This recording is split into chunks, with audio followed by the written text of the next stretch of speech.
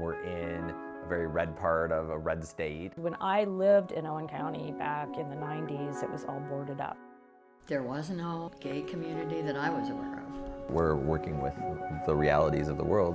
When I was growing up, Spencer was very backward thinking. I wanted to go elsewhere. There wasn't anything here for the LGBTQ community specifically, and we wanted there to be something. I don't think I would have gone back to that rural community had Spencer Pride not been there.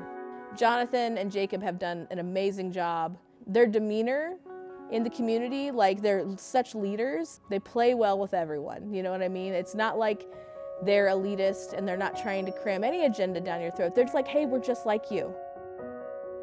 You can't revitalize it to what it was. You have to revitalize it in a new light. Spencer, Indiana is the smallest town in the United States with a dedicated LGBTQ center. I don't care if you're gay, straight, purple, black, I don't care. This is not a typical small rural Indiana town. There's a lot of intelligent people that maybe don't have the degree, maybe didn't go to school. A lot of people call us river rats. Hillbillies. Just an old country bumpkin lives out in the woods. It's uneducated. You can be a belief system and totally be fine and coexist peacefully and even supportively with someone who's got a very different perspective. And we have learned also that our perceptions needed to be fixed as well. So we were doing a garage sale. They came up and they were gruff and they were like, so what kind of sale is this? A benefit sale, and it's for Spencer Pride, and what's that? And so we told them, and we're like, you know, if you're gonna go, and they go, what a great organization. Can we give you a donation? And I thought, serves me right. Being affirming for the LGBTQ community is not a political affiliation.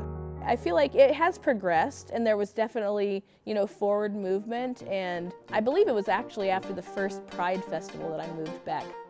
People from outside of town, they don't expect to see a rainbow flag on the courthouse square. Why did we start it here? Because this was home.